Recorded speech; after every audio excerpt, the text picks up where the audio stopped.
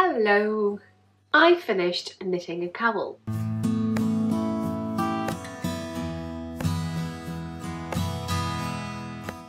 If you're new over here, you probably don't know, but I have knitted this hat on the screen a while back. And actually I was knitting it while we were moving into this house, so it has a little bit of story behind it. I put a tag over here, so whoever gets this will have information: non-superwash, MSW wool. So basically what they need to do, they need to put in the water in the soap, leave it for 20-30 minutes, and then take it out, squeeze the water, and then maybe squeeze the hat in the towel. I have knitted a matching cowl, and to knit these two, I used 200 grams of 100% merino wool.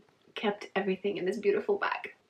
As you can see, I have some leftovers, so you can see how it looks. The yarn I got a while back, so I have very old label, and this is on the screen over here, the name that you can find on Etsy that dyes this yarn.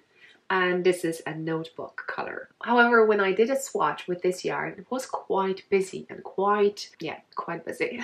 And I wanted to kind of soften up a little bit, so you could probably see you don't have the contrast, but you could still see those little reds, oranges, whites over here. I grabbed a cone that I got a while back, maybe 4 or 5 years ago, in Kerry Wool and Meal's shop. It's kind of cottage, this shop, and had something like this. And as you can see, I paid €3 for it. I don't even know what it is. It says finesse, I don't know. So here it is, what it's inside. And this is how it looks. And what I can tell you, it's like a string. It does not have any bounce in it, so that's what I added. And I knew I need something kind of reminding of mohair. I'm not sure what that is. It's exactly from the same shop that I got. I think it was on the display only. And, it wasn't a cone, and I just put it like this. It looks like mohair, so check it out. It looks like mohair over here, like this. And I added 2. It's very soft, very nice, and I think mohair is I don't know, but I love it so much. So I decided to take some leftovers from the hat, from that 100 grams that I had, knit for a bit. I think I was able to reach that much, and then I was adding it. That's another 100 to knit the rest. I have some leftovers, so you know, I had to decide that that's that. So what I did over here, maybe you would want to recreate it. I did not follow the pattern, I was just playing through. So I hope you can see the bind off and cast on and bind off. And for me, if I look at them, they look quite the same. And I wanted to get that effect. Hopefully you can see it now.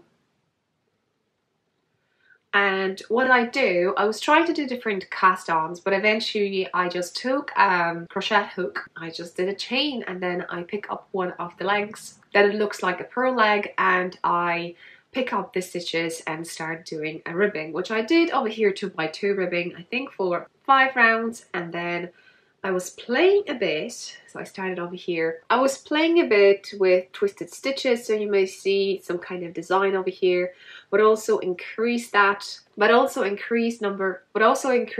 of stitches, so you could see it goes wider over here. So when I got that, I was just knitting it around, enjoying, and then I knew that I will have to decrease. And what I did, I decrease, center double decrease, you can see it over here too, to get the same number of stitches that I casted on. And then I did ribbing and standard bind off.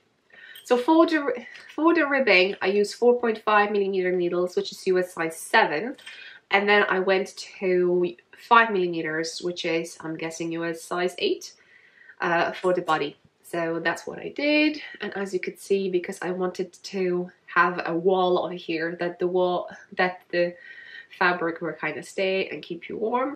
And I think it looks pretty cool with a hat.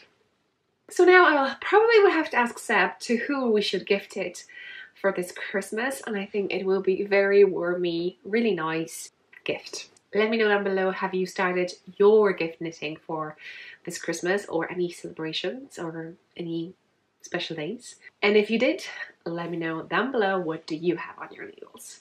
I hope you enjoyed this one. See you in the next one. Subscribe, like for more knitting and crocheting inspirations. Bye. Yeah, and I'm going to put 2 videos over here for you to click and maybe watch.